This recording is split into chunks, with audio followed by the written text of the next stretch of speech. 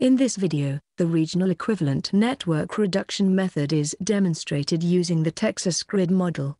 Study case 8.2 should be activated. The fundamentals of network reduction are explained in a video based on the standard transmission system example.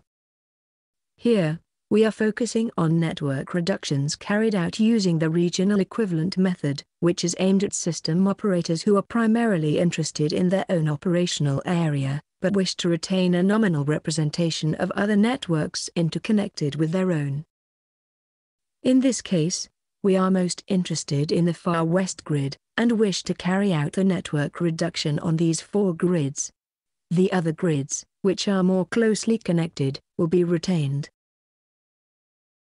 Let us look at the steps in this process. The regional equivalent method allows each adjacent area to be represented by a single node. At each node, the demand of the group is represented by one or more load objects and the generation by one or more synchronous machines, depending on the options selected. The advantage of this modeling is that the demand and generation can later be adjusted as required.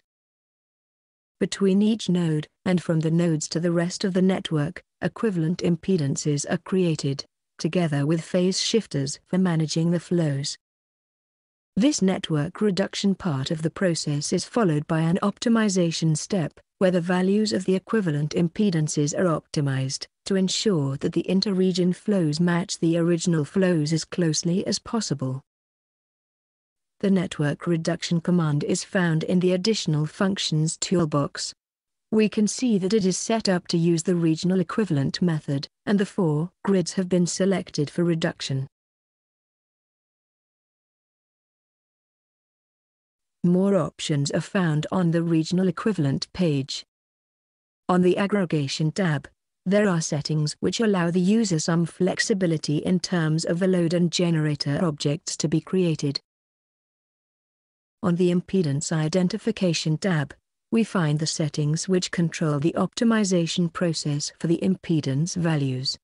Note that this process makes use of the standard system parameter identification function. An important input into the process is the user-supplied weighting factors. In this study case, we are particularly interested in the far west grid, and so we have given a high weighting to the interchanges between this and the adjacent grids, for which boundary objects are used.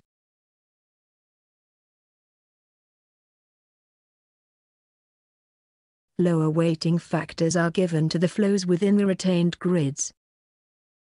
These weighting factors are used to determine which flows are most important when optimizing the impedances. The network reduction can now be executed.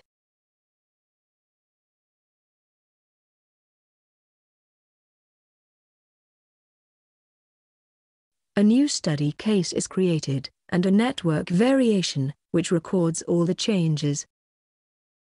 Let us look in the output window. After the initial load flow, the newly created elements are listed. The output from the optimization process follows.